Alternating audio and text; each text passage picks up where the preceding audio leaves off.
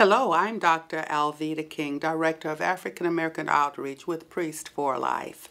This video is being recorded in the month of February 2015. If you see it later, it's still good. This information is lasting. Trust me. Well, don't trust me. Trust God. The Bible says, trust in the Lord with all your heart and lean not to your own understanding. In all your ways acknowledge Him, and He will direct your paths. But you could check out the scriptures and you can check out this information for yourself.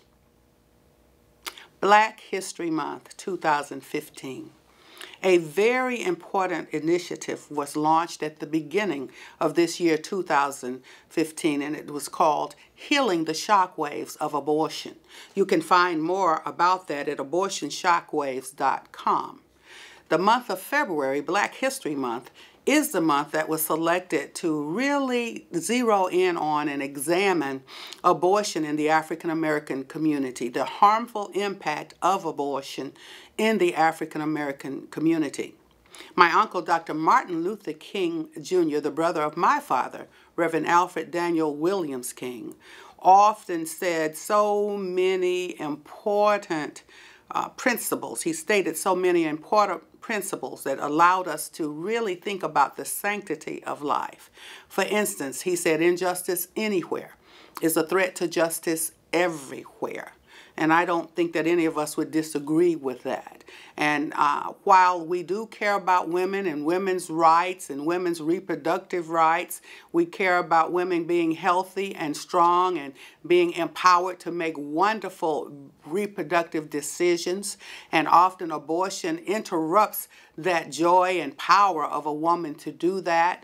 And we have that information here at abortionshockwaves.com and africanamericanOutreach.com, my own website. I'm inviting you to visit the website.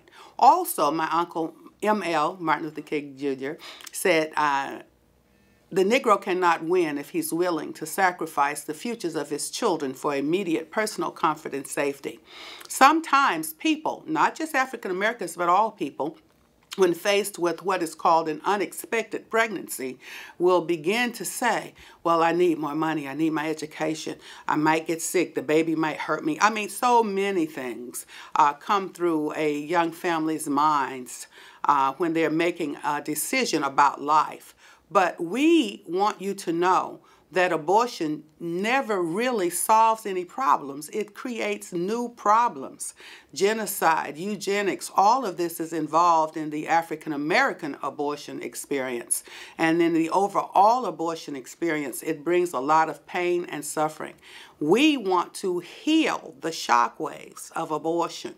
And I'm inviting you to, in the month of February, to visit abortionshockwaves.com. And you'll have so much information there. And as I said in the beginning, I started to say, trust me, and then I said, no, trust God.